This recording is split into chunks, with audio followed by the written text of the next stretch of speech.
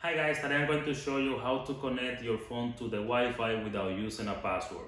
So I'm gonna use the WPS connection, so I'm gonna show you how that works right now. Before I start the process, please, if you are new on the channel, don't forget to subscribe and share this video. Alright, let me show you how that works, guys.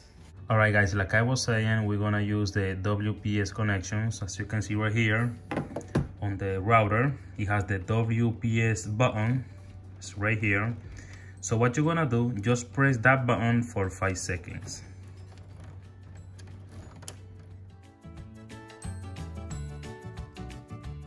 After 5 seconds, go to your phone. Right here, go to settings, Wi-Fi, and Wi-Fi. All right, now what you're gonna do, as you can see right here, the model of F22 is not connected to my router.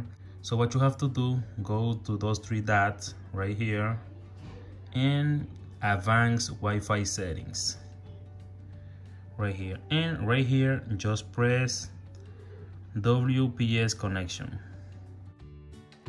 This window is gonna pop up. All you gotta do, just wait 5 to 10 seconds.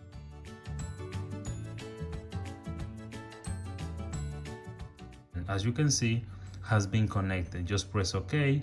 And that's how you connect your phone to your Wi-Fi without the password. So let me just do it one more time, guys. So let me just go back. It's connected, and let me just forget this Wi-Fi networks.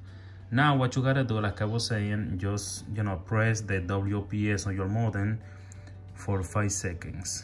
It's gonna be right here. 5 seconds. Now go to advanced Wi-Fi settings right here and press the WPS connections. This window is gonna pop up, wait 5 to 10 seconds, and you're gonna see that it's gonna be connected automatically.